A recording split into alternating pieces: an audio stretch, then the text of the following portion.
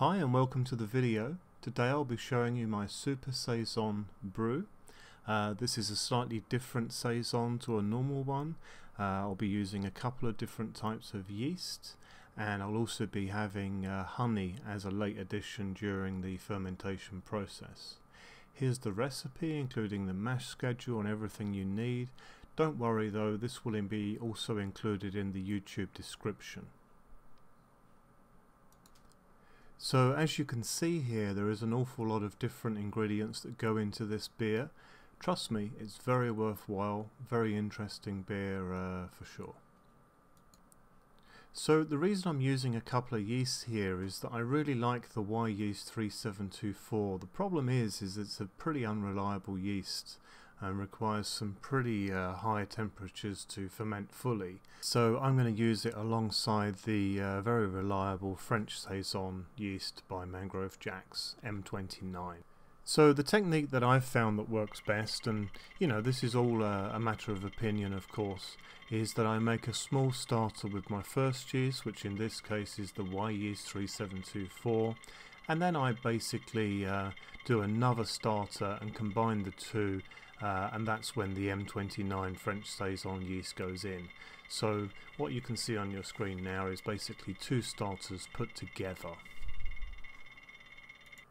And in this photo you can see that we have clear evidence of fermentation within the starters, so all is good. So we'll start off now by adding our grains to our grain basket. The important thing here, of course, as always, is to add this slowly and stir as you go. So I fast forward now to the end and all of the grain is now in, and as you can see it's not a thick consistency, it's not thin. This is about right, and this is what you should be looking for. So on goes the mash plate, and this will go all the way to the grain to start with, and then I just lift it up a little. Then after that I'm just going to obviously put the rest of the usual equipment on, and then after that I'm adding an aftermarket sink strainer which I bought from eBay very cheaply, and this stops grain going through the wort pipe and into your wort outside of the grain basket. So here is the mash schedule, and here we have a balance between high fermentability and residual sugars, and then obviously 10 minutes for mash out to help that sparge along its way. So at the start of this brew, what I did was I took my yeast, which had been cold crashing in my fridge overnight, and I decanted it down to this small amount here. And what I'm doing is throughout the brew I'm just giving it a nice shake like this, just to help it along its way. So while the mash is taking place, I actually take the time to actually set out all of my ingredients in order. For some reason I've done them in reverse today, but never mind, we know where we are. So here's a closer look at all of those different types of ingredients in this, couple of different types of candy sugar, different hops, some seeds of paradise are in there, coriander, there's a couple of different types of orange peel. So yeah, this is a really interesting beer for sure. Quick look at the sink strainer here, you can see it's collected a nice amount of grain on top, very nice.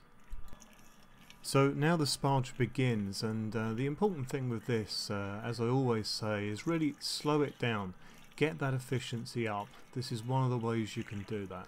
I would highly recommend that you add the water in 1 litre batches at one time, and you do it as evenly as you possibly can across the mash plate. Once that's in, let most of it drain down into the system before you add any more. Do not forget the sides as well, this is very important. Today's brewing music is Pantera, just in case you were wondering, and I'm listening to the Reinventing Hell album. Very nice. So here's my usual flipping the grain basket into a bag trick, and this is such an easy way of doing it, and I've got it in a little container there with a nice handle ready to take away. So here we are now at the boil, and just to prove to some of you that I don't have to use a spray bottle to control it, here I am using just my mash paddle.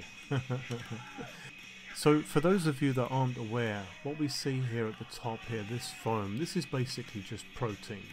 and it's important that we stir this back into the wort. Not just now, this is when you're going to see most of it, but actually during the entire boil. So now the top of our wort is nice and clear. It's time to put the first hop addition in, which is at 60 minutes, just a 6-minute boil in this one, so it follows straight afterwards. It's important to give this a nice stir. The only thing that we're interested in with our hops is actually the oil. So as we know, oil and water usually likes to be at the top. Important to stir it all in. So I've had a number of you ask for a quick look around my beer storage area, so here we are. Just a buzz round here. You're going to recognise an awful lot of this. Some of this is brewed at work, so you may not have seen the brewing video for it, but certainly there's a nice selection of different beers here. Something to drink over the weekend, of course. If there's anything that you see here that you're not familiar with, then I'm more than happy to pass on recipes. Yeah, I think sharing is caring.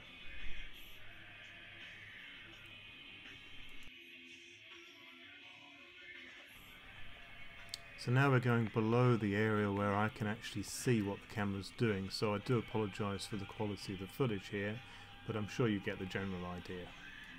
So it doesn't actually end there. I also make wine as well. That one you just saw there was from fruit from the garden. Various different wines here on the rack, and there's my stout keg.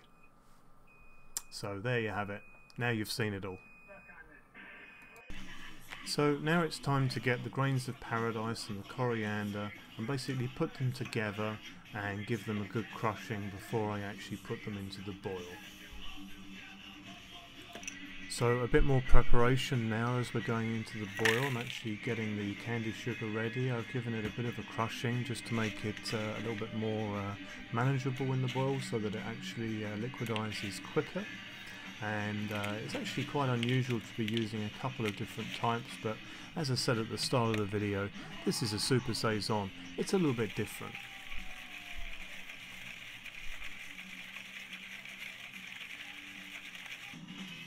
So now it's time to put this directly into my kettle and give it a nice good stir up and make sure that if there are any little bits at the bottom that I give them a stir at the same time.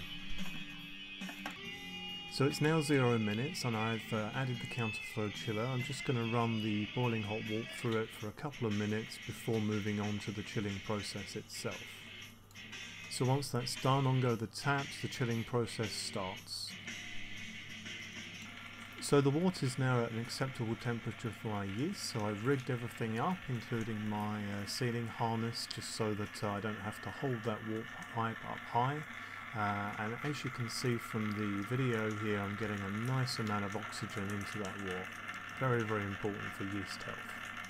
Speaking of yeast, this obviously needs another little shake up just to help it along its way, so I'm doing that now. And then once you have a reasonable amount of wort into your fermenter, it's then time to add the yeast. I'm not going to stop this, I'm just literally going to pour it straight through the funnel. Works a treat.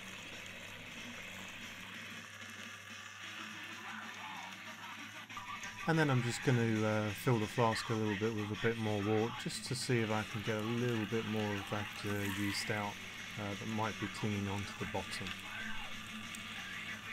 There you go. So now it's a case of just waiting for the pump to push the rest of the wort into this container here. I did end up with 15 litres, bang on target, so I was very, very happy with that. I was a little bit over my predicted efficiency on this brew, and of course this reading is before the honey goes in. Oh well, never mind. So we're now done, and I've set the temperature controller here to 25 degrees C, and while I was actually cleaning the Grainfather after the brew, I started to notice that we had a nice little fermentation starting, so that was good news as well.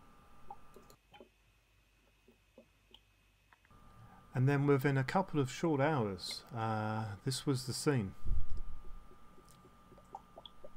Yeah, got a nice croissant formed right on the top there. Very, very nice.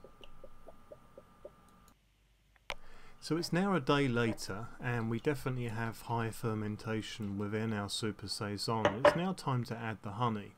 So what I did earlier was I pre-boiled some water. I've allowed that to cool down now, and I've just got my various bits and pieces here all going into sanitizer, and I've got that pre-boiled water on a very gentle heat. I've got my thermometer probe inside the water now just to make sure that I don't go above about 60 degrees C. I don't want to pasteurize this, and I certainly don't want to boil it because that will kill all of the flavors. All I'm looking to do now really is just allow that honey to dissolve within this water solution. I'm then going to add it directly to the wort. So while this was dissolving, I've given it a really nice stir up just to make sure that it's all mixed together nicely within the water, and yeah, all is good. So I've now got it in a small sink which actually has an overflow. So basically by having the tap running all of the time, I get this cooled down a lot faster, and as you can see I've got the temperature probe in there and I'm keeping an eye on it. I want this to be 25 degrees C before adding it. So now both my beer and the honey are both about the same temperature. It's now time to add it. So I've pulled out my trusty funnel and it goes straight into the container with the wort already in it.